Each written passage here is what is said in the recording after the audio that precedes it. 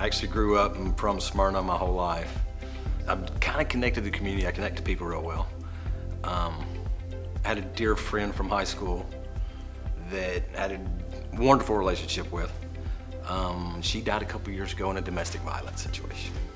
A group of me and a few other people decided that we wanted to do something about domestic violence.